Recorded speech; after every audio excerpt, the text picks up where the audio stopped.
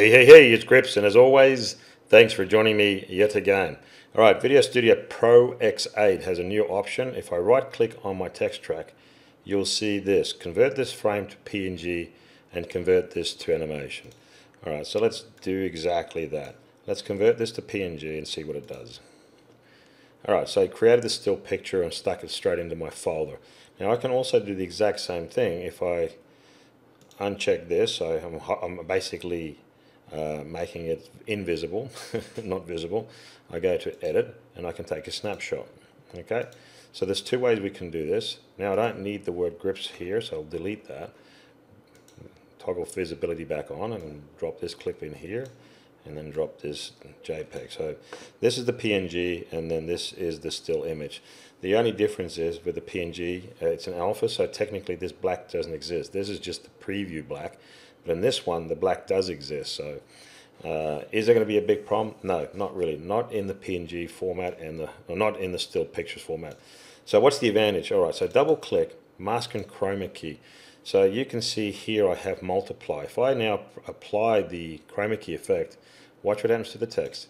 You'll see that the background starts to come through the text. Normally you just have chroma key like that, so okay, that's cool and all, but in version 8 I have this option, multiply. Now you can see that it's creating the background or the texture of the background onto my font. So if I now remove the background by dropping the threshold like so, I now have a pretty interesting effect for my font, and that's kind of cool.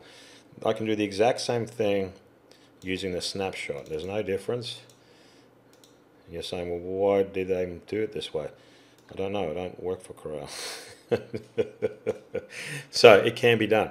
Now where it starts to shine, where the snapshot can't do it, is in the animation. Okay, so I'm just showing you that it can be done with both the PNG and with the snapshot. But let's take these away and let's do something pretty cool. I'm going to create an animation like this.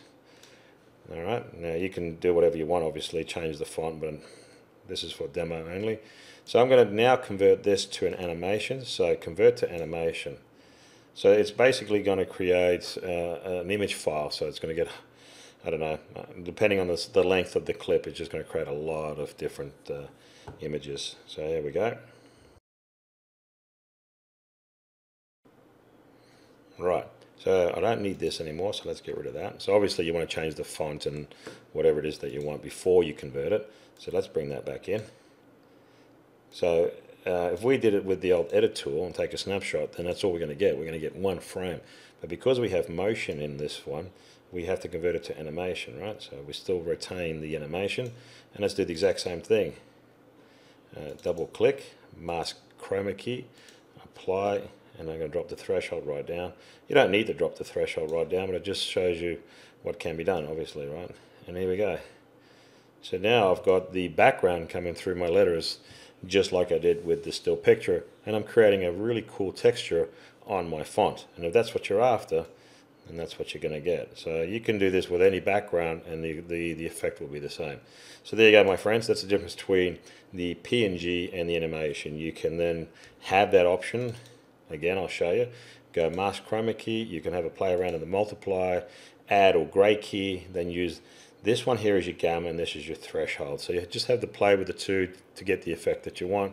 And then you're going to get some really neat, artistic looking stuff with your fonts. So as always, thanks for watching.